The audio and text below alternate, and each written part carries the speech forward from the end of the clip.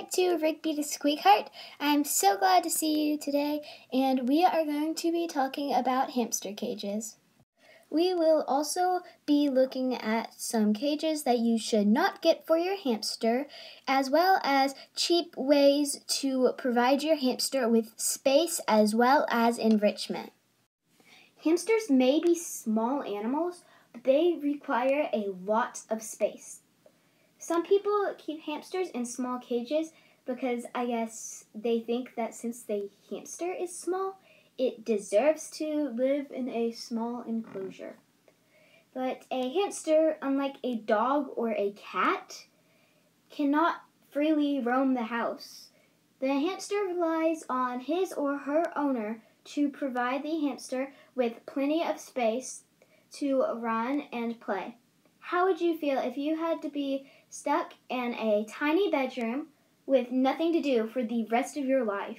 You would be pretty miserable. So imagine how your pet feels.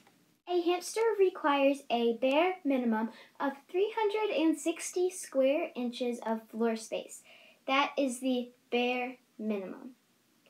For hamster cages, the bigger, the better.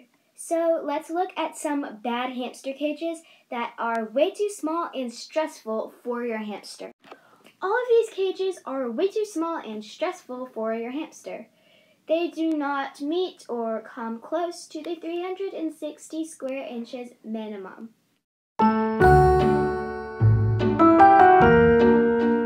It's time to find out right now if your hamster cage is big enough. Grab a calculator and a tape measure, and let's go do it. Okay, so I have my tape measure, and we are going to measure the inside of Rigby's cage and see if it's big enough. Alright, it's time to measure.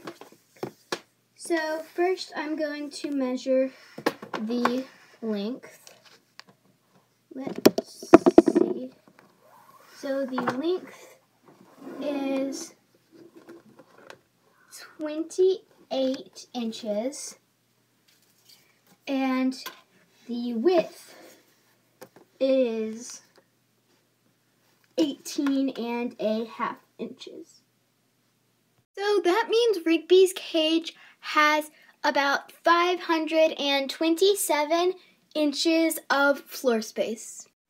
So you measured your cage. Is it smaller than 360 square inches of floor space? So a hamster cage does not have to cost hundreds of dollars to be the right size. For example, a bin cage.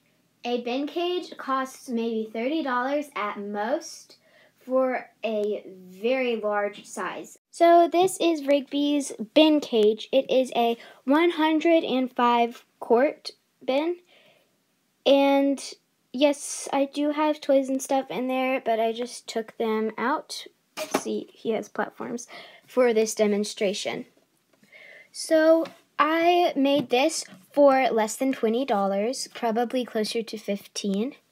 So you can use a Dremel or a box cutter. A Dremel is much easier.